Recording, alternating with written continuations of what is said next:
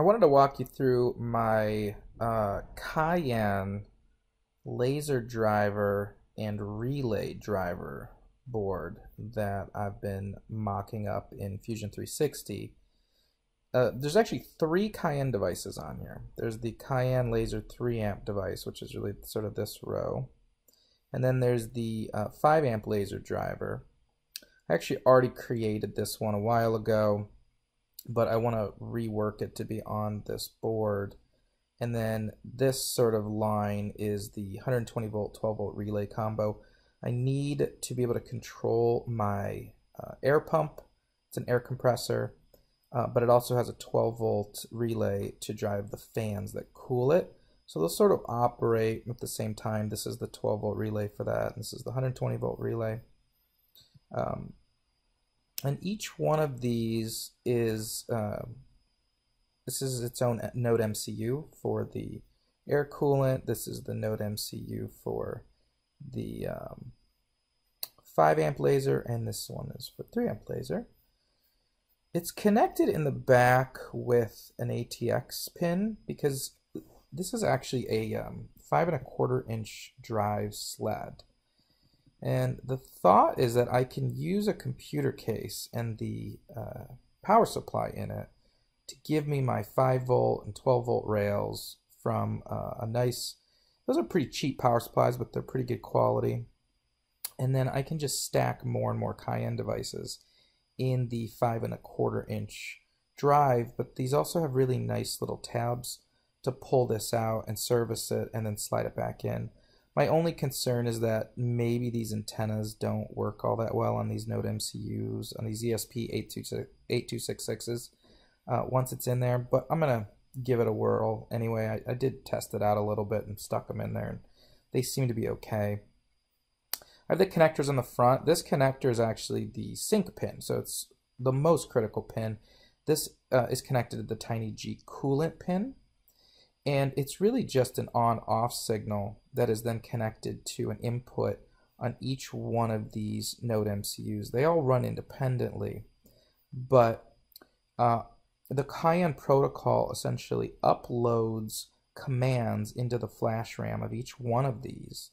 Each command has an ID number that ChiliPeppr generates, and then as the sync command, these are all said to sort of set the counter at 0. And then as it sees the sync command, it runs whatever command is sitting there on flash memory. So 4 megabytes is plenty of space to run a synchronized job with. It's not uploading all G code.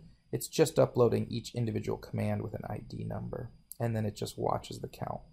It's a pretty cool concept that I came up with that I have been using very successfully. And I think it's going to work well. And so I'll keep kind of telling you guys how that's all coming together. Underneath here, by the way, are just the pins for the NodeMCU, and those will all kind of connect with just little connector wires. On the 3 amp driver, by the way, there's an INA219 current sensor that goes right here. And that's because this little Cayenn device will report back a real-time, probably every 250 or 500 milliseconds, the current reading from the laser. Likewise, on the 5 amp one, this is a current sensor as well. That's a higher powered one for the 5 amp. So I believe it's an ACS712. And then the laser driver, I just don't have it rendered. It goes right here.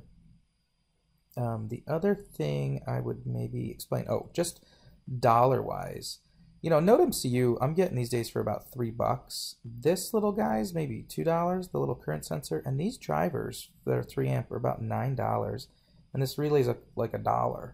So to do a full, amazing, controllable laser driver is, I don't know, what, under $15. Same thing here. This current sensor is a few bucks, and then this 5 amp driver is a little bit more, but I think I got it for like $16. So these NodeMCUs are just so cheap that's why it's easy to almost create like 3 independent ones.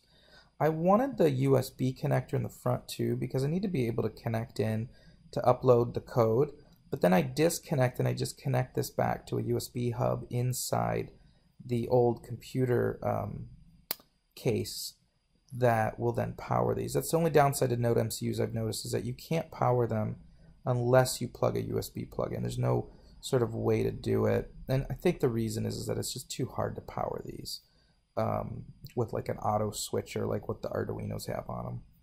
So I think that'll work fine. And then the laser 3 amp will connect into here, the positive and negative. The 5 amp laser will connect to here, and for here this is just a 12 volt to my fans on my air compressor, and I still got to kind of figure out how to pull the 120 volts forward. So that's it for the rundown on the 3 Cayenn devices that I'm putting onto one 5 1/4 inch drive sled for ChiliPeppr.